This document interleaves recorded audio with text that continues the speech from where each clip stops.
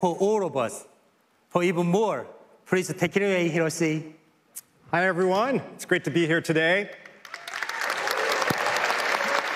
Massive congratulations to the Samsung team. I cannot wait to get my hands on the S23 Ultra in green. Actually, I have a secret. I've been using it for a while. I love it. It's great. So, congratulations. TM and I last shared the stage together 3 years ago here in San Francisco. I'm truly humbled and inspired by how our partnership hasn't skipped a beat since then, as we've delivered many new experiences that empower you to do more with Google. Our deep collaboration around Google Meet and Messages has been super helpful in bringing people closer together. This includes our rollout of the RCS messaging standard, which enables end-to-end encryption to keep your communications safe and secure. We've also doubled down on optimizing for large screens to enhance what you can do on Samsung's foldables and tablets. And on the platform side, we've built a best-in-class wearable platform in Wear OS. With the launch of Wear OS 3 in 2021, there are now over 3 times more active Wear OS watches around the world than before.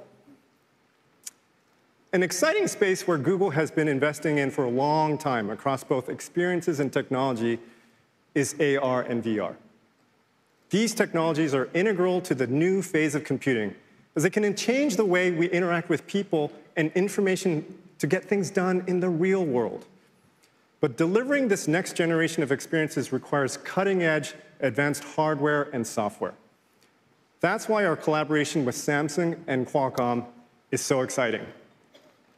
Google has been investing in AR experiences that are more immersive and fundamentally different from traditional 2D formats for quite some time. On mobile, we've scaled AR Core to over 1 billion Android devices. We've also brought AR to Search, YouTube, and Google Maps. And Google Lens is now being used for more than 8 billion visual searches per month. These examples are just a prelude to our long-term vision. We're working towards a new generation of computing enabled by immersive experiences across brand new form factors that will further elevate what you can do with Google.